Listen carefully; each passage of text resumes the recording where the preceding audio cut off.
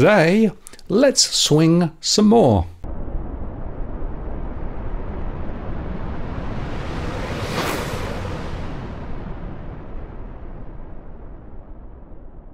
Hello again, it's Martin North from Digital Finance Analytics, one that is post covering finance and property news, and this is our weekly market update. Well, as we move into November, global stock indices swung sharply as the US dollar dropped to a 6-week low and benchmark 10-year US Treasury yields fell to a 5-week low on Friday. The catalyst was data showing that US jobs growth slowed more than expected in October, with some seeing this as meaning the Federal Reserve may be done hiking interest rates. We'll see. The Fed, the Bank of England, Canada and other central banks have all held rates in recent times while continuing to underscore the drive towards their inflation targets will mean rates stay higher for longer and they'll be data dependent. US 2-year yields were the lowest since early September after US jobs growth slowed, in part as strikes by the United Auto Workers Union against Detroit's big three carmakers depressed manufacturing payrolls. The data also showed the increase in annual wages was the smallest in nearly 2.5 years, pointing to an easing in labour market conditions. The US dollar index dropped to a 6-week low after the jobs data, and afternoon trading the index fell more than 1%, with the euro up 1.04% to 1.073. The good news here is that the slowdown will likely keep the Fed on the sidelines going forward, said Brad McKinnon, Chief Investment Officer at Commonwealth Financial Network. One of their key concerns has been an overheated economy, especially after last quarter's GDP growth, and this suggests that the problem is going away. Traders are now pricing in only a 5% chance of a Fed rate hike in December. That's down from 20% on Thursday, while the odds of a January increase has slipped to 11% from 28%. The RBA, by the way, which meets next week, is currently at a 58% probability of a rate rise, but we'll see. US benchmark 10-year yields fell as low as 4.484%. That's the lowest since September the 26th, and it was last at 4.575%. A decision on Wednesday by the US Treasury to issue less long-term debt than expected also fueled the rally in bonds, as did data on Thursday suggesting the US economy might finally be cooling. The Dow Jones Industrial Average rose 0.66% to 34,061. The S&P 500 gained 0.94% to 4,358. And the Nasdaq Composite added 1.38% to 13,478. The three major US stock indices posted gains for the week, with the S&P 500 registering its biggest weekly percentage jump since November 2022. The shift in market sentiment resulted in the S&P 500 setting course for its best week of the year with a rise of 6%. And the Russell 2000 index of smaller companies rose nearly 3% on Friday after suffering an 18% decline in recent months. Bucking the trend on the broader market, though, Apple shares fell 0.5% a day after the company reported quarterly results and warned of a dull holiday quarter. The iPhone maker gave a holiday sales forecast that was well below Wall Street estimates, and at least 14 analysts cut their price targets for the stock. These market movements came following comments from Richmond Federal Reserve President Tom Barkin, who is also an incoming voting member on the Fed's Interest Rate Committee. In an interview on CNBC, Barkin discussed his interpretation of the October employment data, viewing it as a gradual step down in jobs growth. This perspective aligns with those opposing further rate hikes, of course.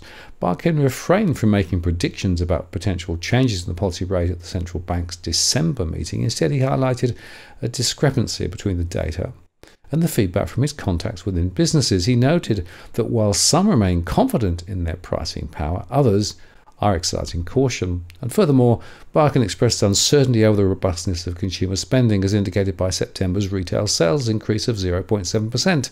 His focus remains on addressing inflation concerns, and he does not foresee immediate interest rate cuts. Economists are increasingly confident the economy will avoid a recession, such as due to strong job and retail sales data. Even Jerome Powell, in his recent speech, made note of the strength of the data, saying additional evidence of persistently above trend growth, or that tightness in the labour market is not easing any longer could put further progress on inflation at risk and could warrant further tightening of monetary policy. In any case, inflation is still too high, and a few months of good data are only the beginning of what it will take to build confidence that inflation is moving down sustainably towards our goal. Understanding why the economy has done well actually is quite easy. Massive stimulus drove consumption. The difficult task ahead is to forecast how much of the remnants of stimulus and other forms of financial relief will continue to fortify personal consumption and boost economic activity. Given that personal consumption consistently accounts for about 2/3 of US economic activity, it's not surprising that when you send money directly to households, the result would be both a surge in consumption and higher inflation. 3 years after the pandemic-driven economic shutdown, monetary liquidity remains highly elevated as a percentage of GDP, and that surge in stimulus-driven demand led to increased job growth, higher wages, and of course higher inflation. Much like a massive bonfire, that surge in monetary supply ignited economic activity, and it takes time to burn out. As that excess liquidity expires, the rate of economic growth and ultimately inflationary pressures will reverse. As such, what we are currently seeing in the job and retail sales data is not suggesting a more robust economic growth rate in the future. It's just a reflection of the fading economic activity driven by the last remnants of financial stimulus. In other words, we're looking and driving in the rearview mirror. The stability in rates is helping other asset classes to find a footing, said Jason Drow, head of asset allocation Americas at UBS Global Wealth Management. If equities move higher, you may find investors starting to feel as if they need to chase performance through to the end of the year, he said. Drow expects the S&P 500 to trade between 4,200 and 4,600 until investors determine whether the economy will be able to avoid a recession. The index was recently around 4,365. Other factors may also be working in stocks' favour. Exposure to equities among active money managers actually stands among its lowest level since October 2022, according to an index compiled by the National Association of Active Investment Managers. That's a compelling sign for contrarian investors who seek to buy when pessimism rises. Aggregate equity positioning tracked by Deutsche Bank fell to a 5-month low earlier in the week, the firm's strategist said in a note on Friday, helping fuel a powerful bounce when investors rushed back into the market.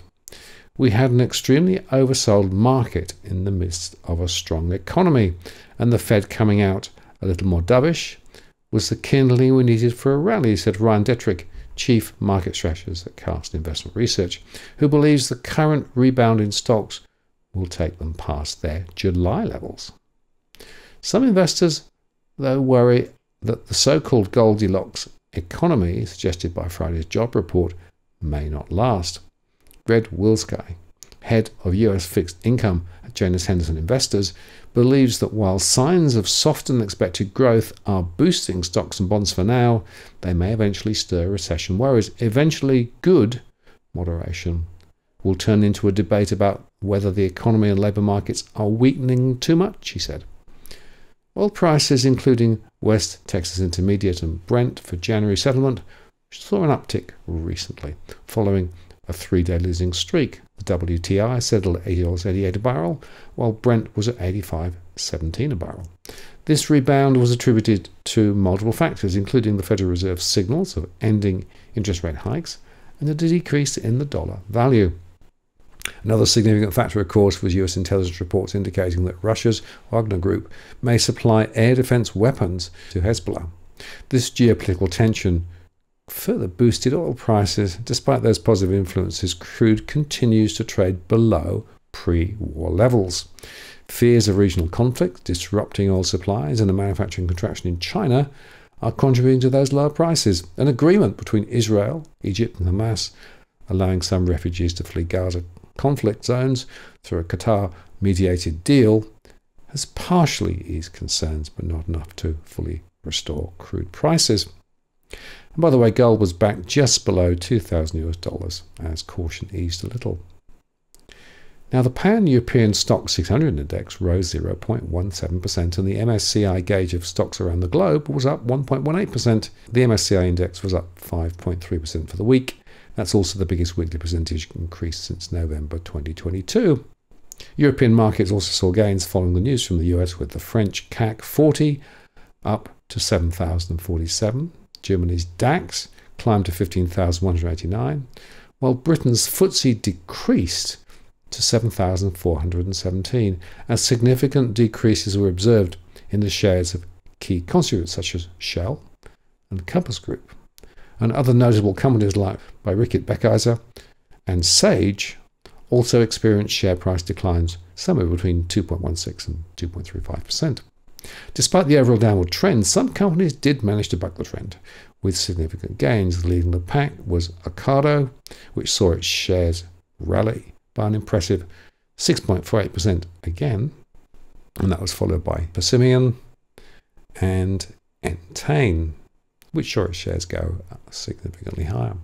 In terms of currency movements, the pound did appreciate against the dollar on Friday, gaining 1.45%. In addition, there was a decline in the yield on the UK's 10-year gilt, settling at a rate of 4.3285%. This suggests that investors may be shifting towards safer assets amid the volatile market conditions. European markets saw a positive close on Friday, with Adorsa standing out as its shares surged by an impressive 14.5%, marking a notable event in Friday's trading session. Other companies that contributed to the market's gain included Wizz Air Holdings, Siemens Energy, and Galapagos. They each experienced significant share price increases. However, not all companies shared in the upward trend, with Maersk seeing a substantial share drop, and Novo Nordisk, Uniper, and Total Energies also experiencing declines. Comments from the ECB officials have been somewhat mixed recently. Klaus Knott acknowledged that interest rates had reached a suitably cruising altitude, while ECB chief economist Philip Lane noted a strong possibility for a soft landing. However, Isabel Schnabel recently stated that while the ECB is on track to push inflation back to its 2% target by 2025, it still cannot close the door on further interest rate hikes. This comes as the Eurozone's October manufacturing PMI indicated a recession level figure of 43.1, and German unemployment increased beyond expectations. In currency markets, both the pound and the euro strengthened against the dollar, and that comes as Brent crude prices dipped, potentially relieving some pressure on industries heavily reliant on oil for their operations. The German 10-year Bund yield fell to 2.657. This decrease in yield could signal investors' increased appetite for safer assets amid market volatility. In Asia, markets responded positively to the Federal Reserve's announcement. The Japan Nikkei 225 finished at 31,949, and South Korea's Kospi was up to 2,368. In other developments, Japanese Prime Minister Fumio Kishida announced a $113 billion stimulus package in response to rising inflation and declining public support. The package features tax breaks for individuals and companies, along with subsidies for energy costs. China's services sector grew at a much slower than expected pace in October, according to a private survey, as a deepening slump in domestic demand largely offset some improvement in foreign orders. The Caixin Services Purchases Managers Index, the PMI, grew 50.4% in October, missing estimates for a read of 51.2. The reading accelerated slightly from the 50.2 seen in September, but it still remains just shy of contraction. A reading below 50 indicates contraction in the sector. The week end of October was largely driven by a further softening in local demand, which saw new order growth slow substantially, turning companies more cautious over expanding their businesses. While some improvement in foreign demand aided the services sector, it was largely insufficient in offsetting a decline in local demand. Chinese businesses and consumers have scaled back sharply on spending this year amid increased concerns over a slowdown in the world's second largest economy. The Caixin survey showed that businesses grew less optimistic about China's economic prospects this year, especially as PMI data released earlier in the week showed an unexpected contraction in the manufacturing sector. The soft PMI readings highlighted the sustained weakness in China's economy this year, with economic activity struggling to pick up despite the lifting of the anti-COVID measures at the beginning of the year. While Beijing rolled out a string of stimulus measures in recent months to support growth, they appear to have so far provided only a very limited boost to the economy. That was particularly apparent by weakness in the services sector, which is otherwise a stalwart support of business activity. Still, China is set to issue about 1 trillion yuan, or about $136 billion in government bonds this year to spur more infrastructure growth, and that's expected to help shore up some economic activity in the coming months. The Shanghai Composite was at 3,030, while the Hang Seng in Hong Kong was at 17,687. Australia's share market finished on a positive note on Friday, tracking strong gains in Wall Street, as hopes that the Federal Reserve might finally be done with raising interest rates gathered some more momentum. The benchmark ASX 200 jumped 1.1% to 6,978 at the market close, with 10 of the 11 sectors finishing in the black. It stilled a weekly gain of 2.2%, the most since September, and the All Ords gained 1.1%. Most global share markets rebounded over the last week from oversold levels on the back of increasing optimism that the Federal Reserve has finished raising rates. Strong US earnings results and the war in Israel being relatively contained so far, AMP chief economist Shane Oliver wrote in a note to clients. The interest rate sensitive real estate sector jumped 2%. Goldman rose 1.7% to $22.04. Westfield and Santa 4.5% to $2.58, and Charter Hall 3.7% to $9.77. In company news, Macquarie Group shares rallied 1.8% to 163.24, even as it reported a 39% drop in half-year net profit to $1.4 billion. It declared an interim dividend of $2.55 a share, and revenue was booked at $7.9 billion. Property developer Lend-Lease added 1.1% to $6.38, despite news that the company and Google were ending the agreement to help develop the internet giant's 4 major districts in the San Francisco Bay Area. Afterpay parent Block soared 25.2% to $81.18 after it boosted its profit forecast. It estimates adjusted earnings before interest, tax, depreciation and amortization for 2023 in the range of 1.66 to 1.68 billion US. Regal Partners advanced 1.1% to $1.92. The hedge fund acquired PM Capital, the 25-year-old Sydney-based investment firm, in a move that will boost its assets under management to about $10.8 billion. And Penfolds owner Treasury Wine Estates stumbled 8.8% to $11.04 after the company completed the institutional component of its entitlement offer. The winemakers announced on Tuesday that it was taking over Daewoo Vineyards in California. And Qantas shares rallied 2% to $5.18 after the airline held its annual general meeting with a few ructions. Bitcoin's price, meanwhile, briefly eclipsed $35,000 this week, but it was at last at $34,780. And meanwhile, FTX claim pricing has reached as high as 57%, according to data from Claims Market. The increase in FTX's claim pricing is attributed to the valuation of the artificial intelligence companies that the now bankrupt crypto exchange previously invested in. This came after Sam Bankman-Fried was found guilty of all 7 charges laid against him in his criminal trial, just hours after prosecutors laid down their final rebuttal to the defense. Creditors state their claims to try to recoup some of their investment when businesses experience financial difficulties or bankruptcy. Investors frequently trade those claims based on their estimate of the total amount recovered. There is an increase in the estimated recovery value when the pricing of a claim rises. Bankman-Fried was found guilty of 2 counts of wire fraud, 2 counts of wire fraud conspiracy, and 1 count of securities fraud, 1 count of commodities fraud conspiracy, and 1 count of money laundering conspiracy. And he's going to return to court for sentencing in New York on March the 28th. Government prosecutors will recommend a sentence, but of course the judge will have the final say. Bankman-Fried's crimes each carry a maximum sentence of between 5 and 20 years in prison, with the wire fraud conspiracy, a money laundering conspiracy carrying a maximum of 20 years sentence.